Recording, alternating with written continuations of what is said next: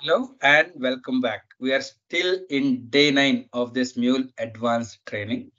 In earlier lecture of day 9, we understood about how to achieve reliability goals, how to design your application to achieve reliability goals. We understood clearly about until successful, how to use it, redelivery policy and reconnection strategies, and also how to use retrieve exhausted error type to handle exceptions or errors when redeliveries are exhausted. And also we saw how transactions work, how we can use transactions for achieving reliability. Now, today we are going to see a very important design pattern called as reliability pattern. So, what is this reliability pattern? So, in what scenarios, first of all, to use reliability pattern? Zero message or data loss for non-transactional systems is achieved using reliability pattern. So if you are having a non-transactional system, but still you don't want to lose your messages, in such cases, you can implement this reliability pattern. So let me tell you a scenario first. I will tell you two scenarios. You'll clearly understand. Okay, first scenario. Assume that I am using a message broker.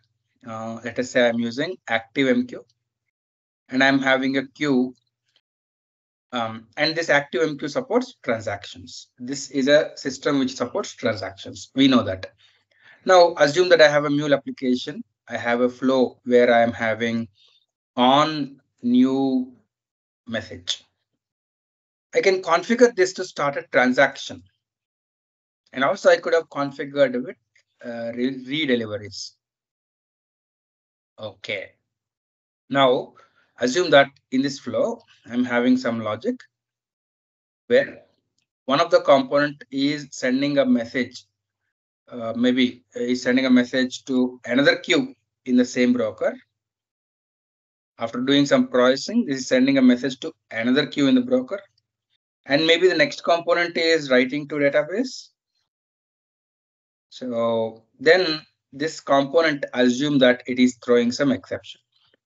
After sending the message to this queue and writing to database, if exception occurs here, is it possible to roll back all the transactions related to database and JMS broker? Yes, in such cases, we'll use XA transactions, right? If you don't remember about XA transactions, see my previous video on transaction management. You will get a clear understanding. Okay, yes, it is possible to use XA transactions here and entire thing can be rolled back, right? So assume that this flow is configured with transactions and redeliveries as 3. What will happen when the message is received by this on new message listener? A transaction started. In that transaction, the message is sent and written to database. Transaction is rolled back. Here I configured redeliveries 3, right? Then what? Again, the message will be pre-delivered in a new transaction. Again, that is rolled back. Again, redelivered. Again, rolled back. After 3 redeliveries, what will happen? This listener will send a message to the broker that even after 3 redeliveries also, the message processing was not successful. Then this ActiveMQ, as we know, it can push that message to a dead letter queue. So our message is not lost. The message is in dead letter queue and we can reprocess it as we want. So the messages are never lost in this case because our flow is talking to a source. Our flow is using a source which supports transactions. Okay. But what if the message source does not support a transaction? For example, assume that I have a flow with a HTTP endpoint. So any HTTP client application will make a HTTP call. And this receiving of this HTTP request cannot be in a transaction. HTTP does not support transactions, right? Assume a same scenario where we are sending a message to a broker queue, and also we are writing to a database. Now I want the transaction to be rolled back if an exception occurs here. Does this receiving happen in a transaction? No, right? If the client sends a message in a transaction, if this HTTP request can also be done in a transaction, if exception is thrown even after redeliveries, if it is possible that this HTTP listener can tell to the client somehow that the message is not processed, and if the client application is capable of storing that message for further processing, then my message is not lost. But how can we tell to the client application to persist the messages in case if it gets a response saying that the message is not processed? It is not practically possible to tell to the HTTP client that the error is not, the message is not processed and save the state. We cannot enforce that rules on the client. But whereas in case of JMS, that is by default the behavior. So in this case,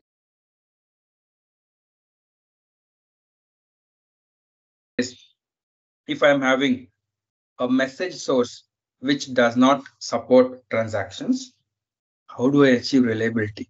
I don't want to lose the messages. Once my flow gets a message, I want to make sure that the message is either processed or in case of multiple failures, even after redeliveries, I want the message to be persisted somewhere. I don't want to lose the messages. So maybe I want to reprocess them again. So how to achieve it?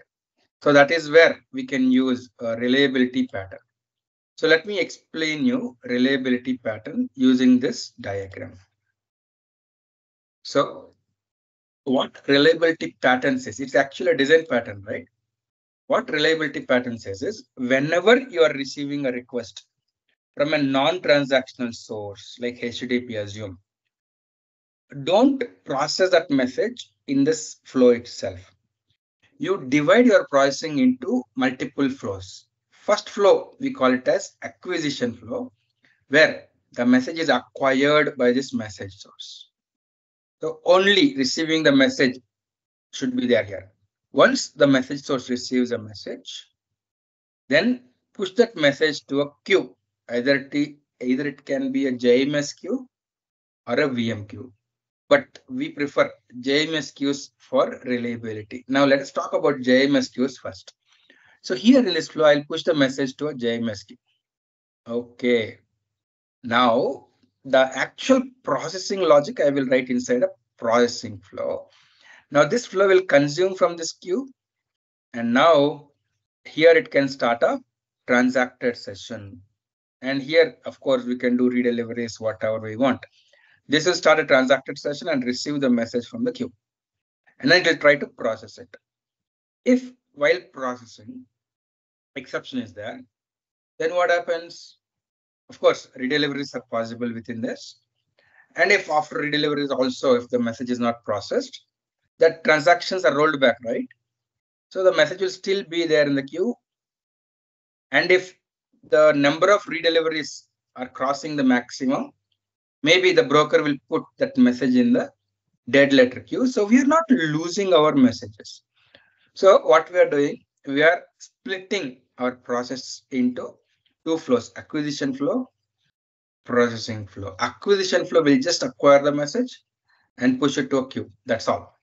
Then actual logic is executed in the processing flow. And of course, this processing flow can be configured with a transaction. So you're not losing our messages. Okay. Optionally, suppose after processing, you want to send a message to another destination.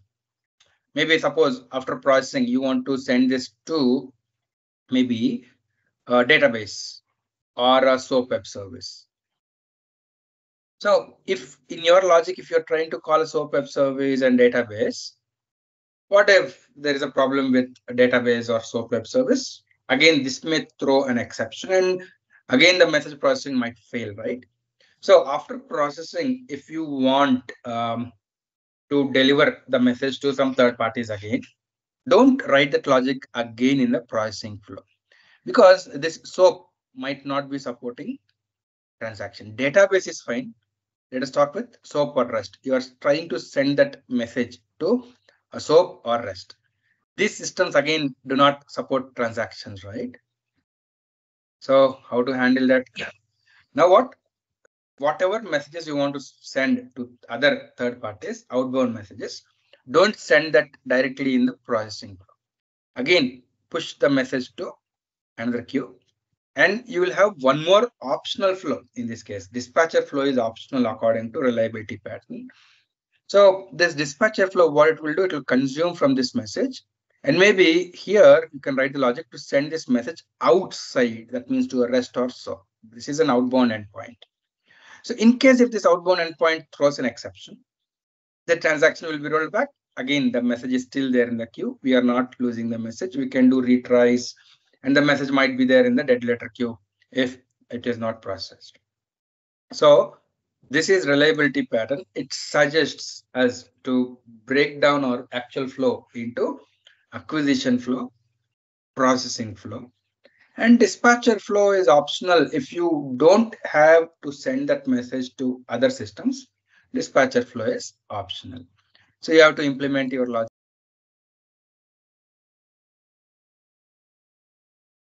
like this according to reliability pattern. And as you know, whenever you're configuring redelivery policies, you can configure redelivery after 5 minutes, not immediately, right? Whenever you are configuring redeliveries, you can configure that the redelivery can be done in 5 minutes. Suppose while message is getting processed, if the other system is down, we don't want to redeliver immediately, right? We have an option to specify what is the redelivery, what is the redelivery delay between retries, redeliveries, right? 5 minutes. After 5 minutes, we'll try to attempt pricing again. So like that, we handle systems. We process the delivery reliably process the messages, right? This is reliability pattern. Okay. Now, again, you can combine reliability pattern with quick acknowledgement pattern. I'll tell you one scenario. Let's assume that you have a flow which is taking HTTP message. It's having HTTP listener. After you receive the message, assume that you want to execute task 1. Assume that the logic for task 1 is there in a separate flow.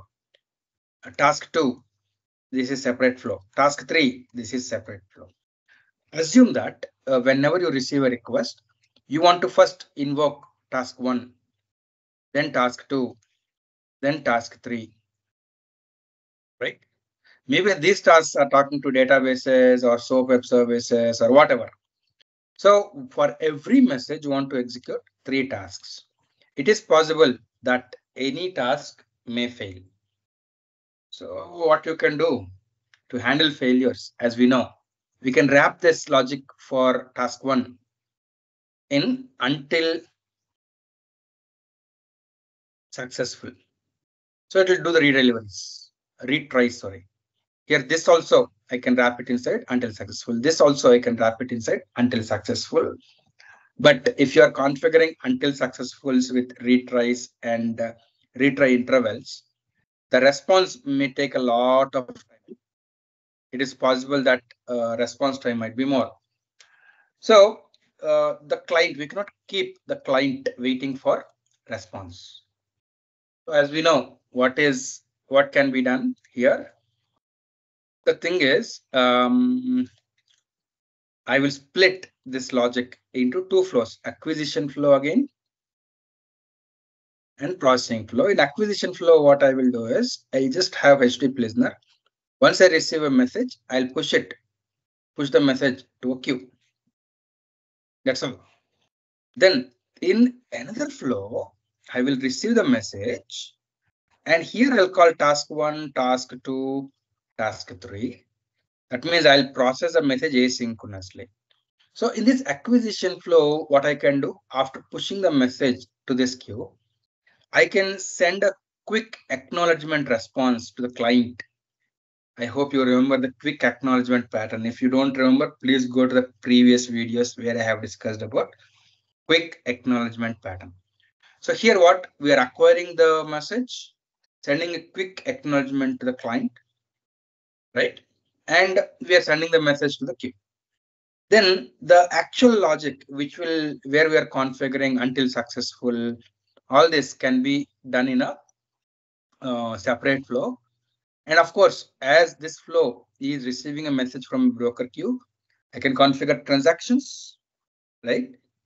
And redeliveries, everything. So in case if any of the task fails, we'll be doing redeliveries. And of course, the transaction started. So in case of failures, rollback might be done. After all, redelivery is also within the flow. If still it is failing, the message will be sent to a dead letter queue. We are not losing our messages. So actually, you can use reliability pattern in combination with quick acknowledgement pattern for these kind of scenarios.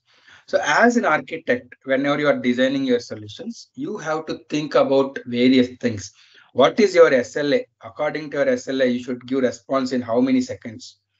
Can the message be processed asynchronously, right? If you get answers for all this, based on whatever inputs you have to take a decision. See, here these all are patterns. Based on your scenario, you have to decide which pattern is applicable for your scenario. So that's about reliability pattern. Now, other things to achieve reliability is persistent VM queues. Suppose if you are not using JMS queues, if you are using VM queues, I hope you remember in VM queues, there are two types of VM queues, transient and persistent. Suppose in your application, if you are using a VM queue and if it is transient, what will happen if your application crashes? You will lose your messages in this VM queue. So to process reliably, make sure that you make the VM queues as persistent. Okay. So if it is persistent, again, based on the scenario, suppose if you are deploying to a standalone runtime, whatever you are persisting, whatever you are writing to this persistent VM queue, they will be returned to your file system, right? We understood. If you don't remember, go and see back that video related to VM queues. So if you are running your application in a standalone runtime, and if you are writing messages to persistent queue, the messages are persisted to file system. Okay. But what if you have a cluster of Mule runtimes? And if you are using VM queues, I hope you remember. If you are using a cluster, Hazelcast, by using Hazelcast internally, Mule will create a distributed virtual queue.